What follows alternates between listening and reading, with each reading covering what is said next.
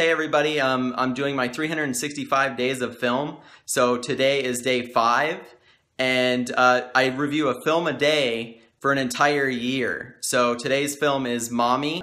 Basically what Mommy is it's a foreign film directed by Xavier Dolan, and Xavier Dolan is only 26 years old.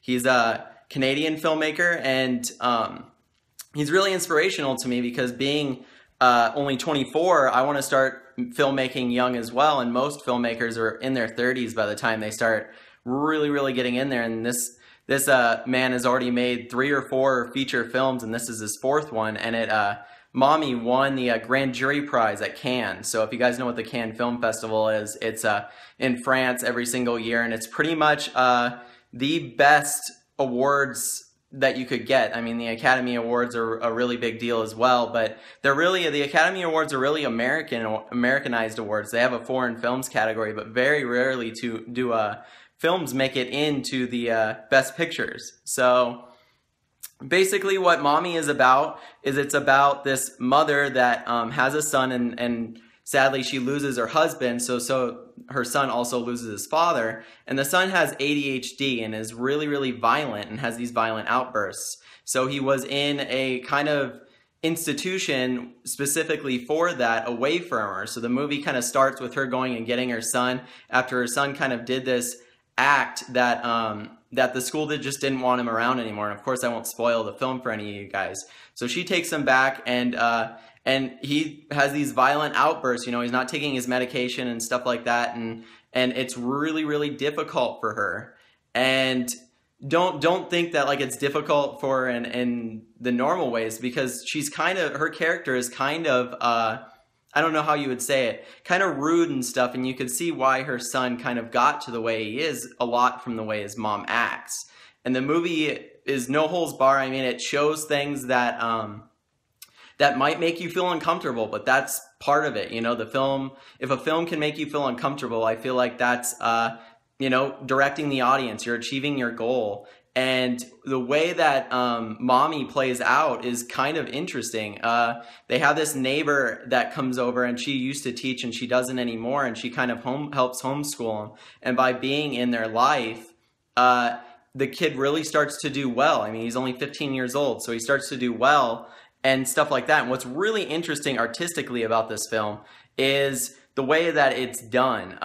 If you've ever seen a video, and this video will be like this in the replay, but if you have a video straight up like this is right now, shot on a phone, then the sides, the aspect ratio is wrong. You know, there's nothing on the sides of it. And the whole movie basically is almost like that, until the kid really starts to feel comfortable in who he is and starts to do well. Then the film starts to open up and go widescreen. And I think that that is an incredible technique to use to kind of show how comfortable the kid is in the situation. And it doesn't do it all the time, so it's not like back and forth. But by doing that, it really signifies the moments that are good, and then when it closes again, the moments that are bad. And there is a scene in this movie, guys, that me and Hannah were watching, and we both almost cried. I mean, this movie, this film is in my top 3 of the year. This is why I don't give out top 10 lists right at the beginning of January. I don't really believe in giving a top 10 list so early in the year when there's so many foreign films that I haven't seen yet. And this whole film is in French, so it's English subtitled.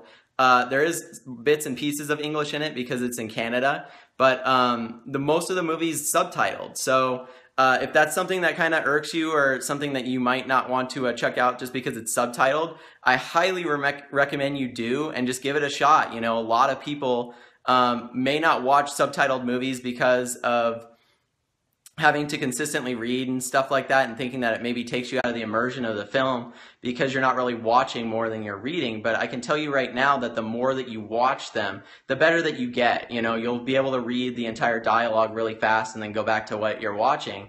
And the way that this movie's shot also helps a ton, because since it's in that aspect ratio, the subtitles are just right there under it most of the movie, and it's really easy to do that. So I would say that this is a good film to kind of get into if you've never watched foreign films that are subtitled. So Mommy is an incredible film. It is one of my favorite films of the year now.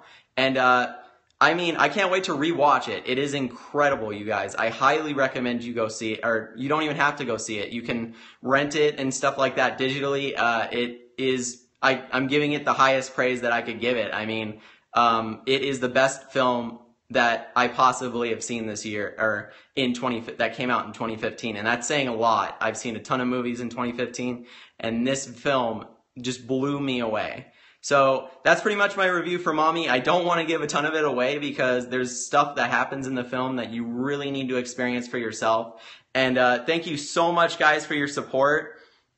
I'm starting to get in a rhythm of these now, and it's really, really exciting me. And I hope that I'm bringing you guys value and so on. So thank you so much for getting on here, and I really, really, really hope you guys check out Mommy. So even if you just go check out the trailer, I'll possibly post the trailer with the replay of this so you guys can see what the movie's kind of all about. But yeah, man, it's crazy. I'm just still coming off of the just watching it. I had to get on here immediately. Sometimes I take 15 to 20 minutes to really think about it, but I was so passionate about what I had just seen that I needed to get on here and talk to you guys immediately. So thank you so much, you guys. Really appreciate you. The replay of this will be up, and I don't have any films set up for tomorrow.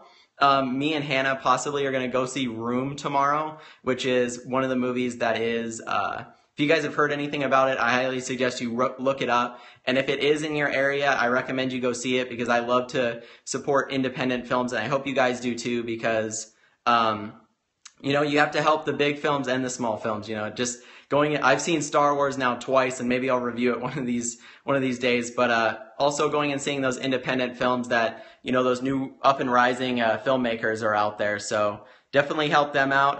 And yeah, if you guys want to recommend any films to me, definitely shoot me a message on Facebook or post in the replay of this, or even post on here. I love your guys' recommendations. I'm going to probably be taking a recommendation or a couple recommendations because I'm flying to New York to do the Life Mechanics event. I'll be shooting and editing the Life Mechanics event with my father and Bill Ebert. So I'll be on a plane for 8 hours from Montana to New York. So I'll be watching a bunch of movies in that time. So if you guys have any that you can recommend to me that aren't in theaters that I can possibly download and rent, I love that. So thank you so much, you guys. Appreciate your support, and I hope you guys have a great day. Thank you.